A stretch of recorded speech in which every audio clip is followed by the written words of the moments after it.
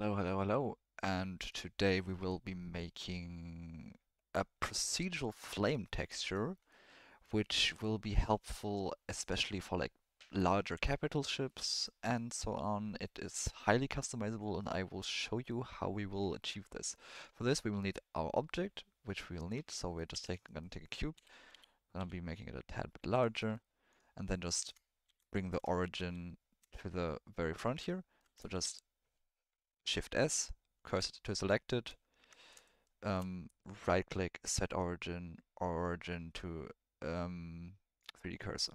And now we have our origin set up, everything works, and we are going to go over to the shading tab. And here we go. Um, for this, we don't need this, so we can delete that, replace that with a principled volume, put that into the volume, and reduce the density already to 0. We don't need the density, we're just going to be working with the emission strength for this project. Then, first of all, we need a gradient texture. Put this into here, put this into circle, and then just press Ctrl T to, with a node wrangler add-on to just add the mapping coordinate. We will stay with generated for the moment, just because it is honestly simpler. Put this into the emission intensity, and we can already see, not here, to the emission strength, and we can already see our spherical thing. We have to line this up now. There is no easy way around this. This is the only non-procedural part from this, sadly, so we just have to see if to fit this into our cube right here, and it fits pretty perfectly. With the Y, we can now scale on the, like, how long we want our flame to be. I will just want it to be around this length. And yeah, we can now get to work on the color. Let's move this back here a bit. I'm gonna be using mine for kind of like a Star Wars-esque thing, so we will make it blue. Let's get a color ramp, put this here, put this into the emission color. And then let's just make this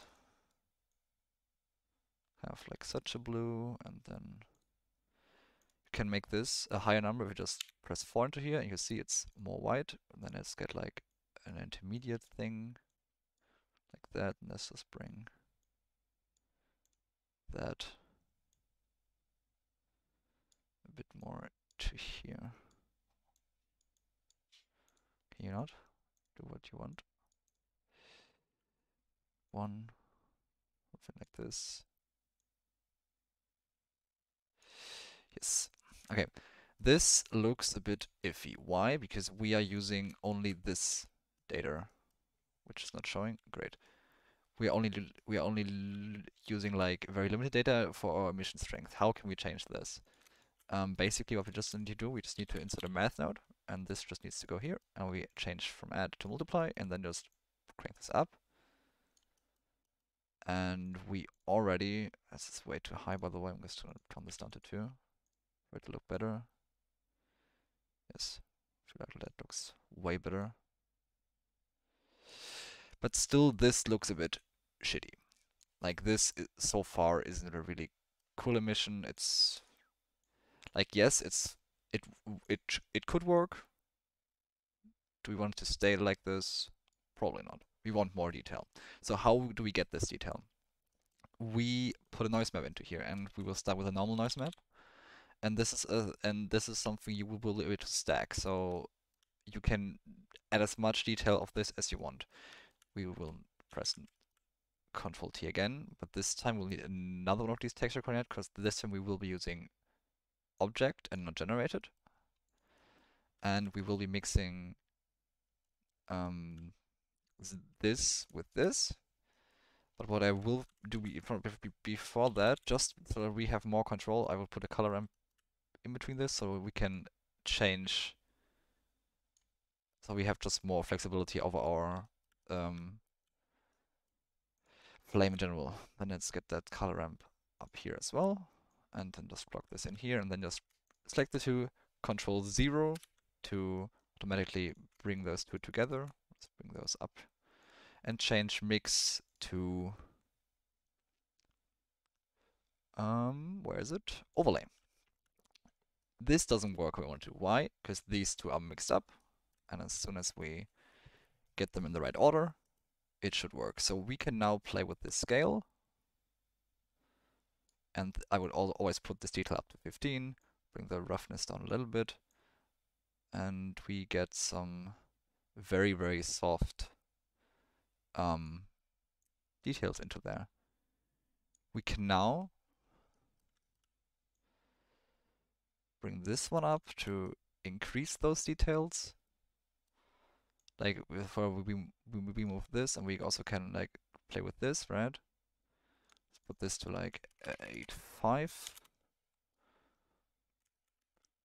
And bring this to here. I feel like that one looks good. But I'm not happy with the color yet, so let's change the color again to like more of this blue. Bring this a bit back. Yeah, to around about here, this blue, I'm also not happy with that, so let's change that to more like... Could also make like, if you want to make it like give it like a second color. Yes. I mean, obviously, what I forgot to do is add this color to this here, right? Because obviously you need the gradient input obviously into this as well. What you can also do if you want to control this separately from this, you just put this into this and it works. But now we have a pretty cool flame. The color is not great. Let's make it like this. We can still add more detail though. And how do we do this? We just make a second noise map, but with a different pattern. So let's just use a Musgrave texture. Put this here. Just use this vector for it. Get a new color ramp. Put this here, and then we just need to mix those two. And then again change mix to overlay and swap these two again. And now we have a Musgrave chapter. We can now play again with the scale. I like to bring this up a lot, so that we basically have a lot of small detail with this Musgrave texture. You can obviously change this however you want, but I like it how this works. And yeah, you can obviously add way more steps on top of this, so you could duplicate this process a lot. You can add a new noise texture. You could add more into steps into this. You could also like get more steps into this. For example, if I add, I don't know, like black one here and then add a white one here, like I get a inner layer which I could then also like put into this color ramp here. For example, if I now use this for this, right? You have another detail layer in the flame if you want that. I don't overly need that for my product, so I didn't do it, but you can definitely do this. The benefit of using a procedural flame like this is it is very flexible and you can do a lot of things with it. The downside is it is not fully procedural, so you will always, if you need to align something, you will always need to do this procedure with the mapping node, and you can't mirror it. Meaning this cube has to stay always the same. You can duplicate it. That of course, but if you're gonna put, for example, like an array next to it, that won't work because we are only using like these specific generated coordinates, which is one downside of it. So you always have to duplicate this object to have a new flame. Another upside is if you wanted to use it for an animation, swap this 3D to 4D and you can animate this W value. This works for both both noise maps, and you have an animated flame then, which works which works pretty cool, and works for all noise maps you can put on here. So to now show you where I put this into my project, we will swap things real quick. And here you can see this serves as this back thing here. It's kind of like the exhaust of this Star Destroyer I'm working on. And I think it works pretty great. Pretty great. Obviously, you could there's still some stuff missing, details missing, but this is like one piece you can integrate fairly well. Um, well, I hope you like it, and I'll see you next time. Bye bye.